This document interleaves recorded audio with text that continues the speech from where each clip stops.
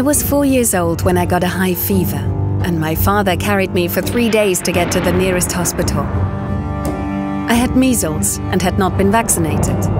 In our village, there was no hospital and nobody who could help me. Without that long trek by my father, I would have died.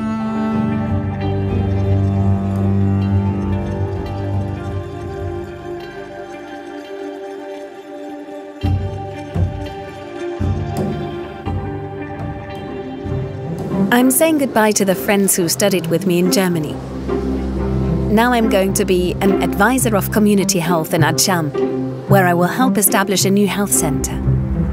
No mother or father should have to carry their child through the Himalayas for 3 days to get the most basic medical assistance.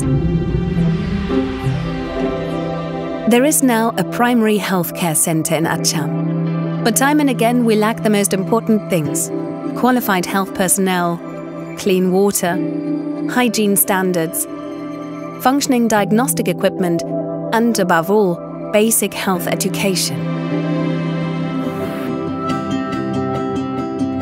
It is particularly important to explain to young women and mothers from our area how they can protect themselves and their children against disease, and how important it is to have prenatal care and eat healthily during pregnancy.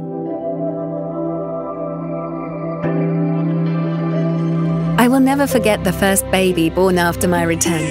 It was an amazing feeling to be part of that. The first cry of a newborn baby is a miracle that should be protected by all means possible. At that moment, I remembered again the 3-day march on my father's back when I was tiny and had a fever. And I saw how important it is to protect children against diseases.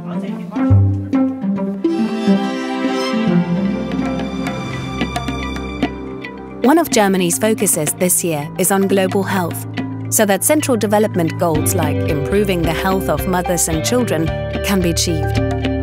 In addition, we want in future to be able to prevent terrible epidemics such as the Ebola outbreak in West Africa from the outset. The most important thing we need for this is efficient health systems worldwide.